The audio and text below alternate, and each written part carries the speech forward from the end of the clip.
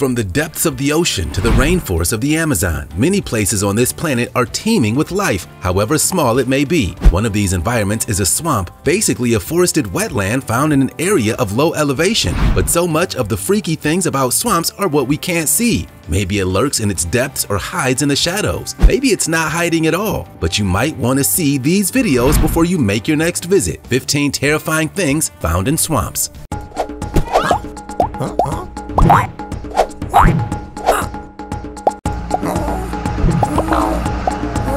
Swamp cat. Any given morning on the Corkscrew Swamp Sanctuary Boardwalk in Naples, Florida usually guarantees sounds of birds and views of a sleepy alligator or two, even the odd snake. But recently, a rare creature has been making appearances. People visiting never expected to see a Florida panther. Imagine getting this close to such a huge cat. This gorgeous Florida panther seems to have unexpectedly found himself cornered while traveling around a corner on the boardwalk and quickly sped up to get away. The Corkscrew Swamp Sanctuary wrote on its social media, "The main way to tell a Florida panther from other subspecies of a mountain lion is by looking at the tail and back. Florida panthers have a crooked tail and a unique patch of fur on their back. Panthers are shy creatures, and this kind of encounter was a lucky and extremely rare experience." The Corkscrew Swamp Sanctuary features 17 square miles of wetland with a 1.9-mile boardwalk. So for this to happen is unheard of normally.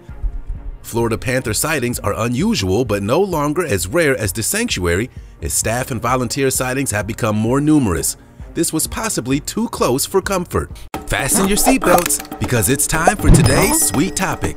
Swamps are usually present along large rivers since their entire ecosystem depends on the fluctuations in the water level. Because of this, swamps are some of the most biodiverse areas on Earth, often harboring a variety of creatures, including this. Using an oar, this boater has managed to pull out the deceased head of what looks like a green anaconda, a member of the boa family. South America's green anaconda is pound for pound the largest snake in the world. Its cousin is the reticulated python, the longest ever recorded, measured in at a staggering 33 feet. That's more than half the length of a bowling lane and makes the snake longer than a giraffe is tall. And they love swamps. Throughout the years, swamps have been the subject of numerous horror stories with tales of swamp monsters. While most of these are not entirely true, there's no doubt that they're still home to some of the most scariest creatures in the world. Does this swamp thing qualify? Leave a comment and use the hashtag #SweetTopic.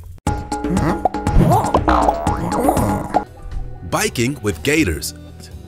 For all our bikers out there, consider yourself warned. If you want to ride through Florida's Everglades, especially on the Tamiami Trail at the Shark Valley entrance, get used to seeing this: alligators. This trail carves a path right through gator territory. It's true that the southern end of Everglades National Park offers many more locations, a dozen hiking trails, camping and picnic areas, several outstanding kayak trails, and a greater variety of habitats. But you have to keep an eye out for these massive reptiles. The wildlife seems used to humans and goes about its business just steps from visitors. Here, you may have to walk and bike around the alligators, who sometimes sun themselves with body parts extending onto the trail. In the first mile of the trail on a sunny winter day, you'll likely count dozens of alligators. The bike trail through Shark Valley was constructed in 1946. To build the trail, workers dug a trench alongside the road and used the dirt to slightly elevate the path. The trench filled with water and it's become the perfect habitat for wildlife. In addition, this 15-mile bike trail is probably the best bike trail in South Florida. It's 20 feet wide and the only traffic is the park tram, which will pass you 3 or 4 times in an afternoon. Oh, and of course, some alligators. Lesser sirens. If you saw this in the water, you might think it's some sort of snake swimming towards you. But don't panic, it's an amphibian called a lesser siren. These slender beings have an elongated body ending in a tail. These amphibians have only one pair of forelimbs that are short in length and are composed of 4 digits. Their body is made up of a slimy exoskeleton and cartilaginous endoskeleton. Okay, they're just as scary as snakes, but still, the reason you don't see them so much is because the lesser siren is nocturnal, meaning it prefers the nighttime to keep busy. They spend most of their day hiding in the bottom of the water bodies in the mud and only come out during nighttime to feed. Native to the northern and Central American continent, The habitat of these amphibians can be found along coastal grooves, streams, ponds, ditches, and swamps. They're a totally aquatic organism, but they can survive drought seasons when their natural habitats get dried up and can live in the mud till it rains. They can survive in drought from several weeks to a year, but their longevity status is not known for now. This is mostly because of their unusual behavioral patterns. One may spot this amphibian wandering alone, but these salamanders usually live in large groups. Sinkholes. This is what happens when a cavity opens up in the ground, especially in limestone bedrock, caused by water erosion and providing a route for surface water to disappear. And where there's limestone bedrock anywhere in the world, sinkholes can happen. In Florida, the limestone bedrock is protected by a surface layer of sand and clay. Thus, when a sinkhole forms naturally over centuries, sand and clay fill the void, creating a muddy depression. These depressions tend to evolve into swamps. However, when left alone for long stretches of time, swamps created by sinkholes have deepened and broadened into Florida's signature caves, estuaries, and wetlands, well known in the Everglades, but also common throughout the rest of the state. And occasionally, dramatic stuff like this happens. Sinkholes are most common in what geologists call karst terrain. These are regions where these types of rock below the land's surface can naturally be dissolved by groundwater circulating through them. Florida, for instance, is an area largely underlain by limestone and is highly susceptible to sinkholes. Sinkholes are dangerous because the land usually stays intact for a period of time until the underground space just gets too big. If there's not enough support for the land, a sudden collapse can occur. Megalodon tooth. The megalodon, which went extinct millions of years ago, was the largest shark ever to prowl the oceans and one of the largest fish on record. The scientific name literally means giant tooth, and for good reason. Its massive teeth are almost 3 times larger than the teeth of a modern great white shark. So, what are they doing in swamps? Millions of years ago, when T-Rex and Triceratops were roaming the earth, most of this part of the USA was covered by ocean. Back then, sharks patrolling the waters were just like the modern ones, just very, very big, but still losing thousands of teeth in their lifetime. Here, the teeth were covered with sand and fossilized over millions of years. The megalodon shark's fossilized bones and teeth give scientists major clues about what the creatures were like and when they died off. And you can find these ancient teeth in many Florida swamps along with other fossils too. Now, fast forward to today, you have creeks, rivers, and breaking waves eroding all the ancient sediments and topsoil, exposing what was deposited on the ancient ocean floor and plains millions of years ago. So yeah, you can find giant sharks' teeth. While the popular 2018 movie, The Meg, pits modern humans against an enormous megalodon shark, the beast died out before humans even evolved, but their teeth remain. Gharials. Once a widespread predator, this strange, skinny-jawed reptile is now restricted to a handful of Nepalese and northern Indian rivers and swamps. The gharial is in the crocodile order that's some strange features compared to its relatives. Its jaws are very long and very slender and packed with teeth. Though the animal looks fierce, especially when its mouth is open, it's not dangerous to humans unless it's threatened. The name gharial was inspired by a type of pot. When a male of these species gets to be around 10 years old, a bulbous knot will start to emerge just behind his nose, called a ghara. It's descended from the Hindi word gara, which means pot, essentially. The animal is one of the largest crocodilians too. At around 11 to 14.5 feet long, females are much smaller than the males, which typically range from 16 to 19.5 feet. Some monstrous 21-foot male specimens have been documented. Such huge individuals can weigh a whopping 1,500 pounds, making them some of the heaviest reptiles on Earth. For millennia, they patrolled the rivers of Pakistan, Myanmar, Bangladesh, and Bhutan. But over the past century, they've gone extinct in all 4 countries.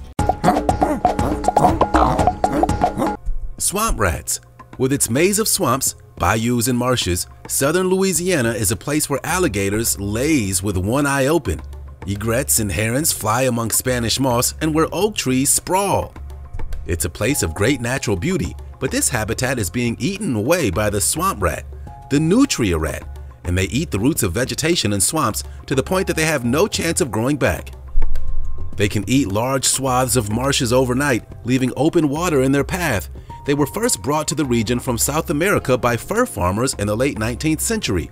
But when the fur industry crashed in the 1980s, so did the system for population control of swamp rats.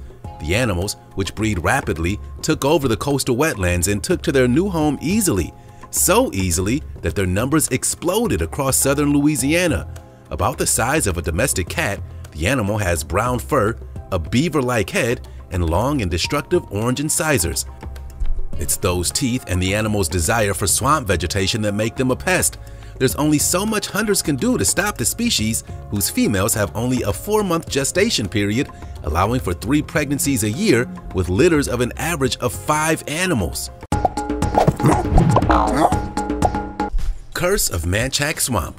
The story of this famous curse stands today as one of the most well-known Louisiana voodoo legends.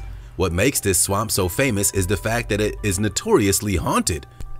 It's believed to be cursed by a woman known as Julia Brown, the so-called voodoo queen. Aunt Julia, as she was called when she lived, was the community healer for the tiny town near Manchac Swamp. One legend says that the locals imprisoned her on charges of witchcraft, and so shortly before she died, she cursed all the people in the area and the entire Manchac Swamp. And so the region was completely wiped out by the Great Storm of 1915 on the day of Brown's funeral. So of course, it's rumored that Aunt Julia placed a voodoo curse on the town that leveled the community when she passed. Voodoo was a widely misunderstood faith in the early 20th century. Although voodoo priests are generally healers who believe in doing good in their communities, many perceive them to be practitioners of curses and black magic. Still, they say she frequently sat on her front porch and sang her premonitions. Her songs occasionally scared the locals, but her most famous song was one of her last. One day I'm going to die and take the whole town with me. So, did she curse the town, or is it merely a folk story?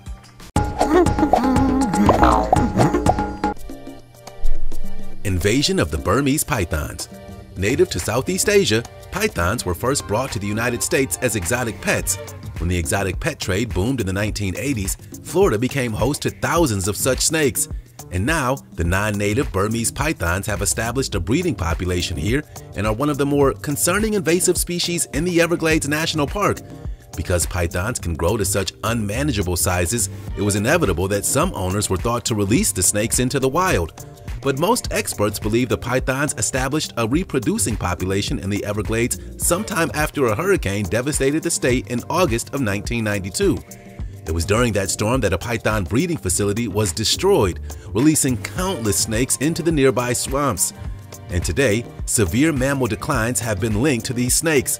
The mammals that have declined most significantly have been regularly found in the stomachs of Burmese pythons. And authorities have no idea how many pythons occupy the area, in large part because the Everglades are so hard to conduct surveys in, and the molted brown snakes blend well into the scrubby environment. Mysterious swamp monster. Bigfoot and the Loch Ness Monster rank as the top 2 best-known monsters in the world, but since its debut, the Chupacabra has climbed to number 3 on those charts. Did you see that? The relative newcomer to the monster world is the go-to culprit for weird livestock deaths and creates a massive media stir whenever it's sighted. It started in 1995 in Puerto Rico, when dead, blood-drained goats began showing up around swamps. A newspaper printed an eyewitness description of a bipedal creature, 4 to 5 feet tall with spikes down its back, long thin arms and legs, and an alien-like oblong head with red or black eyes. That depiction became associated with the mysterious Chupacabra, and the reports of similar creatures began popping up throughout the Caribbean, in Latin America, Mexico, and the Florida swamps. Whatever is in the video is hard to tell if it's even one creature. It could be a couple of animals in hot pursuit, but it's pretty hard to tell. It does appear to have long legs and a long tail. Maybe it's a Wendigo. The story of the Wendigo comes from Native American folklore. It's typically described as a 15-foot tall beast with large eyes and claws, an emaciated frame, and an insatiable appetite for human flesh. Your guess is as good as ours here, so let's just hope that it's neither. This beast is described as a bayou-dwelling werewolf. It's a prominent figure in the folklore in this region, described as having a human body with the head of a wolf or a dog with glowing red eyes and razor-sharp teeth. And people are keeping law officials in the southern USA very busy with so-called sightings of the famous rougarou. Back in the thick, fog-covered swamplands is where people who live here say you'll find it. A common legend says that the rougarou is under a spell and the curse is transferred from person to person. Yikes! However, often the storytelling about this so-called monster has been used to inspire fear and obedience. One such example is stories that have been told by elders to persuade children to behave. Despite the fact that it was originally a legend, there are still claimed sightings of the rougarou to this day. The history is centuries old and has many different origins, but the earliest mention of the infamous mythical swamp stalker comes from medieval France, a legend that's been spread for many generations. In the Cajun legends, the creature is said to prowl the swamps around Acadiana and Greater New Orleans and the sugarcane fields and woodlands. Swamp gas, also called ignis fatuus, Latin for foolish fire, these balls of light that are seen hovering over swamps and look similar to flickering lanterns. Several theories exist as to their cause, including bioluminescence, a glow caused by something natural like fireflies or fungus. Aliens, of course, have entered the debate as well. Another somewhat oddball theory is that barn owls might fly over swampy areas and reflect light from the moon or other sources off their white plumage, making it look like a bobbing lantern. However, one of the more accepted theories was more or less discovered by Alessandro Volta, who discovered methane in 1776. He believed that lightning mixed with the swamp gases caused the ghost lights. His theory was often disregarded because of the unlikeliness of spontaneous combustion and because the theory did not explain why swamp gas appeared to retreat when approached. But with technological advances, we can prove Volta's theory was more or less correct. This swamp gas develops from the breakdown of organic matter in persistently wet areas. It's believed that as the gases escape into the atmosphere, the methane mixes with the phosphines and creates the lights seen hovering over these swamps. Swamp demons. Living near the brackish marshes that make up this nature reserve in France, one of this artist's passions has always been to go into the swamp, walking along creaking wooden bridges, watching the landscape change with the ebb and flow of the tides that submerge part of the land. During one of these excursions, a fateful encounter took place, her encounter with swamp algae, and this is what she created. Strange primordial figures, human-like yet made of plants, emerge from the mud of the swamp. And artist Sophie's provocative swamp creatures continue to haunt the nature reserve in the Gulf of Morbihan. Having noticed that the texture of this seaweed performed a lot like human skin and that if left to dry it assumed the consistency of fabric, and her work, Homo algus, took shape, literally. These creatures live with the rhythm of the tides. The wind dries and cracks their muddy skin. The colors, textures, and skin of creatures change with time, as well as the organic landscape in which they call home. According to this artist's mission statement, these unusual and frankly scary sculptures reflect our constant and intense dialogue with nature. This art looks right at home. Snake-necked turtle. Are you fascinated by reptiles like this? We are. These adorable critters are characterized by long necks that can bend and move in a serpentine fashion, and you can see nearly as long to slightly longer than the shell. The turtles are found in habitats like any still or moving water body or in wetlands. They inhabit the waterways of Australia and southern New Guinea. They also possess the longest neck of any group of turtles in the world. The neck is so long that it cannot be retracted completely beneath the shell. The medium-sized animals are about 9.8 inches long, but mostly neck. They're carnivores and prey on fish, crustaceans, terrestrial insects, aquatic invertebrates, carrion, plankton, and more. When hiding from predators or stalking prey, the neck is folded against the body. When prey is close, the neck and head lunge forward and the animal opens its mouth and throat to create a vacuum. Water and prey are sucked into the mouth, which snaps shut. The mouth may then open slightly to allow water, but not the prey to escape. At times, when conditions get too dry, they begin a long state of dormancy. They typically burrow into fallen leaves on the forest floor for an extended period of time until rain returns, and this turtle snakes its way back to the water. Dinosaur birds. The words that best describe this bird is a phoenix crossed with a dinosaur. Don't you think? That's what hoatzins look like, with their lumpish bodies and spiked crests and blue faces. They can be seen squatting in the foliage of the Amazon in South America making chuffing noises. They're often described as living fossils, and they certainly look like something that's remained unchanged since the Jurassic period. But their lineage isn't exactly that old, having branched off relatively recently from other birds like hawks and doves.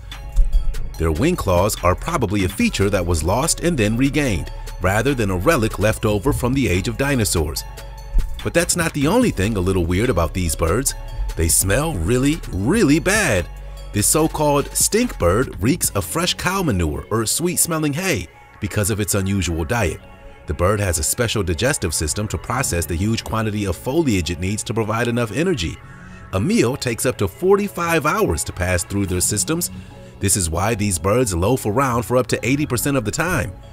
The unusual digestive system gives the bird an odor so unpleasant that it's rarely, if ever, hunted by humans for food.